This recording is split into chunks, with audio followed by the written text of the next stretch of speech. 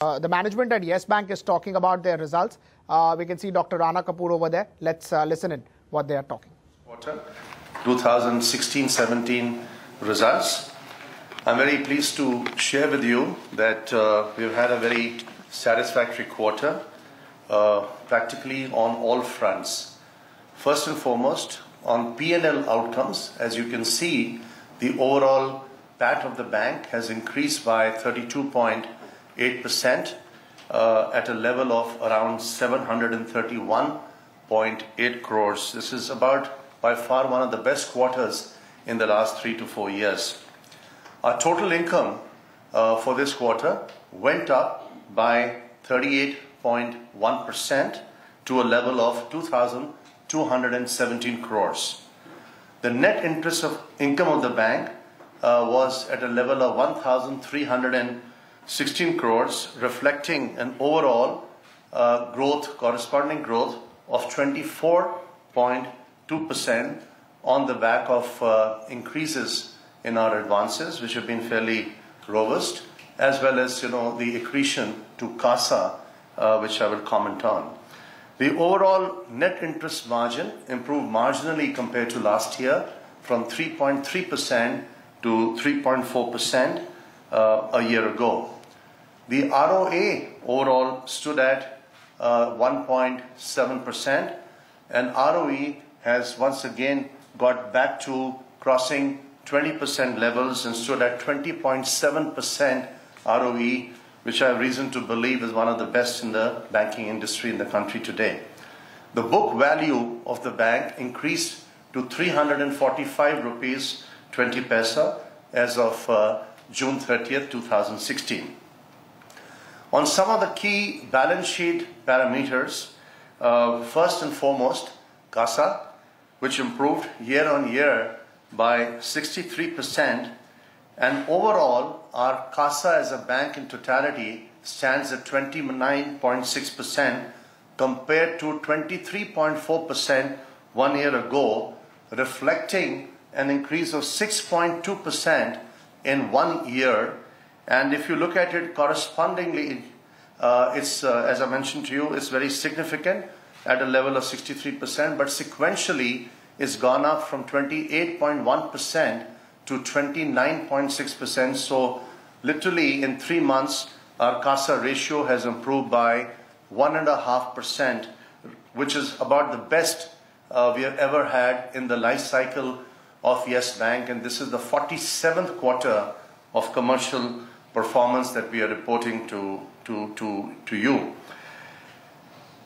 Within the CASA and the retail deposit construct of the bank, the overall ratio has improved to 55.3% compared to a level of around 52% only about a year ago.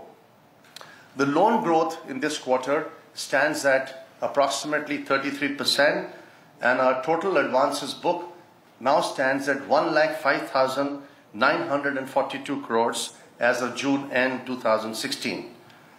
Capital adequacy overall is at a fairly satisfactory level of 15.5%, and within that the core tier 1 ratio stands at 10.3%, factoring in the profit for the June quarter and adjusted for a dividend payout.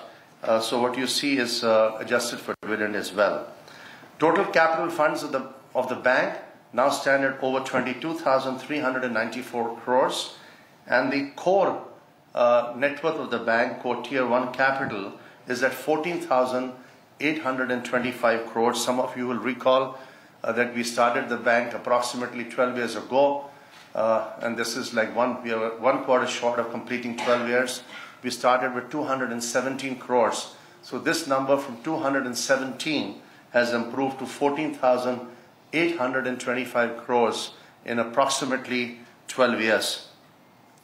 The deposit growth of the bank was also fairly robust at a level of 28.6%, and total assets of the bank have grown to 1,77,228 crores, reflecting a corresponding increase of 27.5% compared to June 2015. Let me now move on to what is the hot subject, asset quality. I'm very pleased to share with you some of our outcomes. You will recall, I see a number of familiar faces from the last quarter as well, that the management had given a credit cost guidance of 50 to 70 basis points for the full year 16-17. The credit cost for this quarter stands at 15 basis points, so well within the management guidance at the upper end of 70 and at the lower end of 50 basis points. The overall standard structured advances of the bank have dropped to 0.49%. The absolute quantum of that is 522.9 crores, which used to be 0.71% 1 year ago. So there's an improvement in the structured advances from 0.71% to 0.49%, and we are seeing a fairly healthy improvement in this portfolio. I'm happy to share with you that there has been additional restructuring in this particular quarter. Security receipts, as you know, the bank has had a very, very modest level of SR, and mostly we have refrained from selling down loans because the bank's policy largely is to resolve problems in-house. But I'm happy to share with you that our security receipts overall stand at 0.19%. In absolute terms, only 9.4 crores, and this is also spread over 10 borrowers. And this number has also improved quite significantly over the last 1 year. In terms of standard SDR advances, we have a small item, which is all of 0.03%, and the absolute amount of that is 34.3 crores.